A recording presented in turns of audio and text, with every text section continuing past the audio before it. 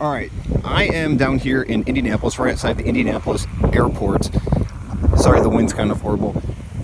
I was passing a railroad crossing, and if you've ever seen any of my other videos, I'm an enthusiast of railroad crossings, and there is actually a railroad crossing that is something I've never really seen before, and maybe some people on watching this can let me know if it's a common signal system or a gate system, or if it's something standard. I'm not quite sure. Anyway, so I'm going to try not to trespass here, but this is the gate mechanism here, and I know, let me jump on the other side where it's not blindingly light, but this is it. It's a standard, I believe, Safetran light system and everything, but the gate mechanism is, I've never seen one before, so I'm not sure what make it is or anything, but if I go to the back over here, it's, oh, actually it is a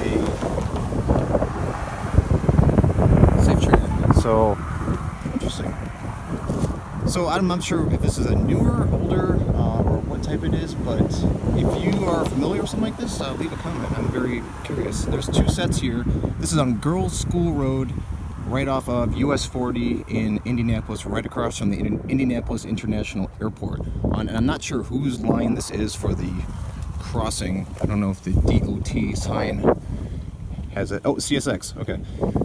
But yeah, like I said, I'm not familiar with it. I've never seen one, and it caught my eye when I was driving by.